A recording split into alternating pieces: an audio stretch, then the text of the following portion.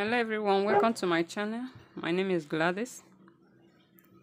In this video I will show you how I came about this elastic sleeve.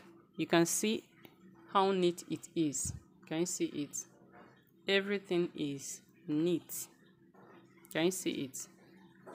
Okay, let's get started. The way I did it is this. I first of all, after sewing my dress, I sergered the edge of the sleeve using a industrial serger machine. Can you see it? So, if you don't know how to use industrial serger machine, I will make a video soon on how to use it.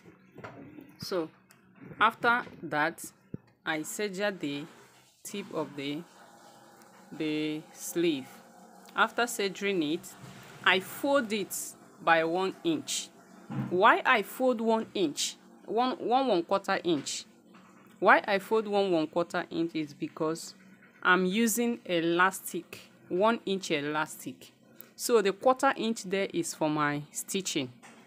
It's for me to use and stitch it. Why 1 inch will be for the elastic? Can you see it? Can you see it now? If you are using let's assume you are using 1/2 inch elastic. If you are using 1/2 inch elastic, you know that you're folding, which will be the channel for the elastic to pass, will be if it's 1/2 inch, you can use a 3/4 inch, so that you will use 1/2 inch, 1/4 inch for stitching and 1/2 inch for your elastic. If you are using 1/4 inch elastic, you create 1/2 inch channel, so that 1/4 inch will be for stitching and 1/4 inch will be for the elastic. I hope we get the whole thing. Then let's continue. How do I determine the length of the elastic to use? Wherever you want to use as your elastic, that is wherever you want the sleeve to stop. If it's at the wrist, you use your elastic and cross at the wrist like this. When you cross it at the wrist, you hold it down and double it, because you are going to put for the 2 sleeves now. Double it and cut.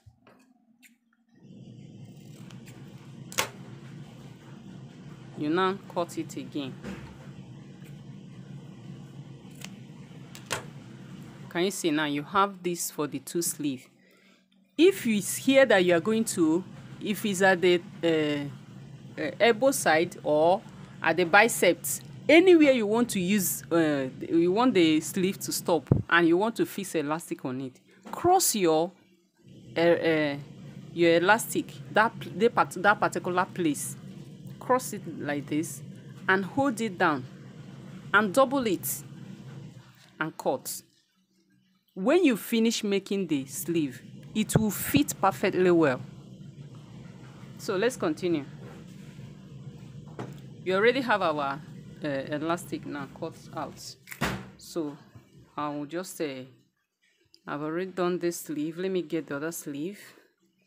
Okay, here is it, and I'll stitch it down because of 1 inch elastic, just as I explained earlier. That's why I created a channel for 1/4 inch. So I will now stitch by 1/4 inch. Before I continue, there is this, you can see this place. If you stitch this thing like this place will be heavy. So what I will do to flatten it so that it will be the same way with every other side is to notch here the exact line. Notch it like this, just small. Can you see it now? Just small. Part the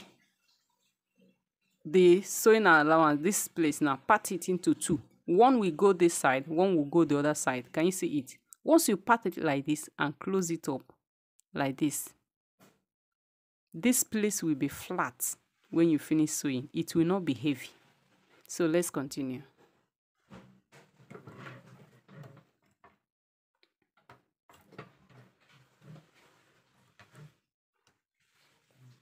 Already I have I have ironed it down. Because I ironed it down, I will not have any need to stress myself. Remember to backstitch, please, because the line of the iron is now a kind of a guideline for me.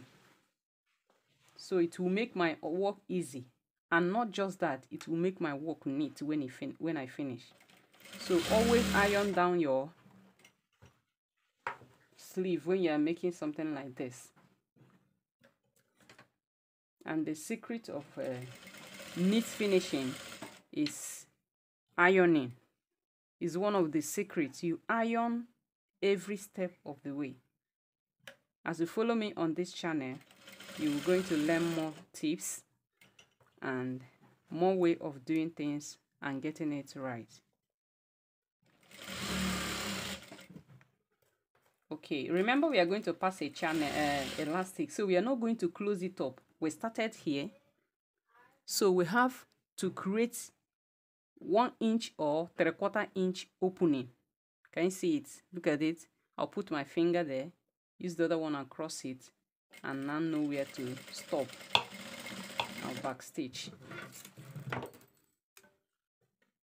and cut. Always cut out your sleeve. You see some dresses, after making them, thread will full everywhere, all the dress. No, why is like that is because the person that is making the dress, when the person was making the dress, the person wasn't cutting all the threads where necessary. If you are cutting where necessary, you see that your work will come out very well. So the next thing now to do is to pass our elastic. Gosh, where do I keep my... Okay, we get our safety pin, pass it,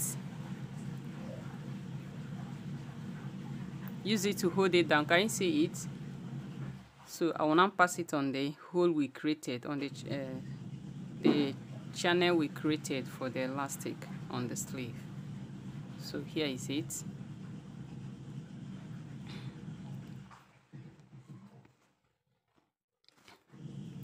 Start pushing it. It's as easy as anything. Anyone can do this.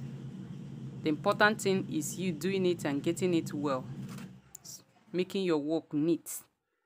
Some people may do it, can do it better. It will not come out neatly. That's why I'm giving you all these tips, so that you know how to do it and get it neatly. When it's coming to the end like this, you can use pin to hold it down. Use pin to hold it down. And continue passing your elastic. You keep pushing it. Can you see it's forming already?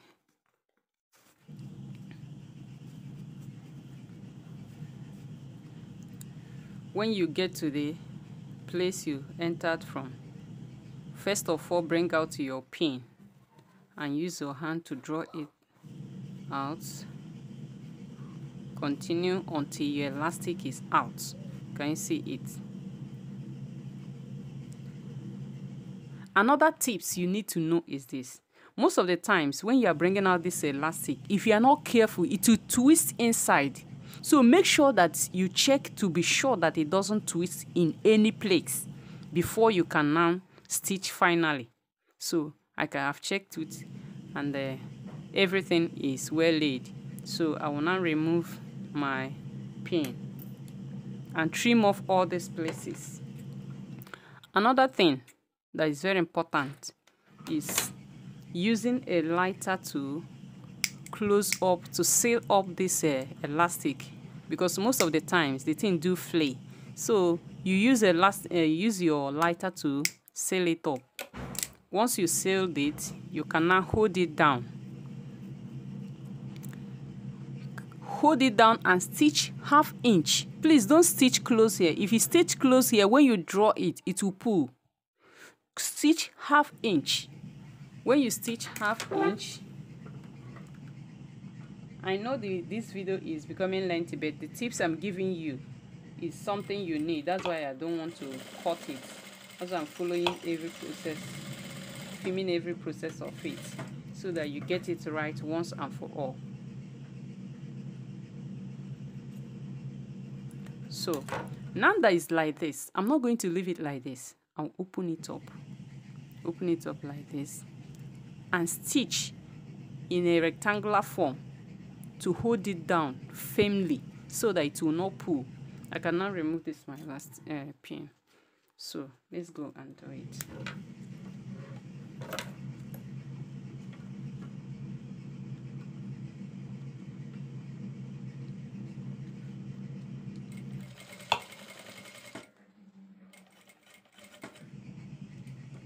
Turn it.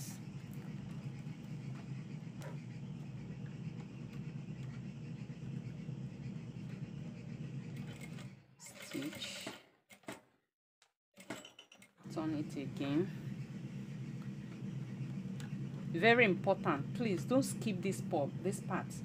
This part is very important in closing up your elastic. If you don't do it, the likelihood that your elastic will pull will be there. But when you do it this way, it will close up. So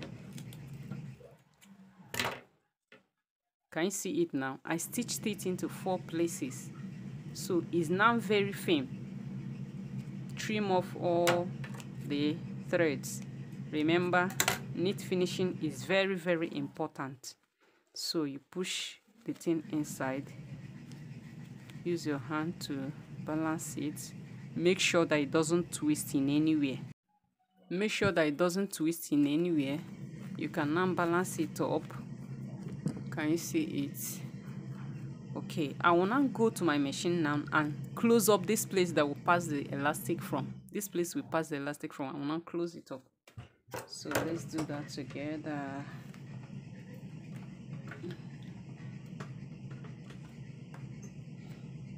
I know this video is a little lengthy than it's supposed to be, but it's worth it.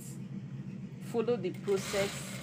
Forget about every other thing. Follow the process so that you will get it right and get it well. Thank you very much for watching. Do like, share and subscribe to my channel for more videos. Here is the end results. Balance it with your hand. Let me turn it so that you can see the end. Where's the sleeve? Okay, it's this one. So can you see it? Oh, my baby is awake. So that is it. You can watch. I will make a video on how to bead it. I will make a video on that. Leave it. So here is it. Can you see the final outlook? It's the same with the one we did earlier. Can you see it? Thank you very much for watching. Do like, share and subscribe.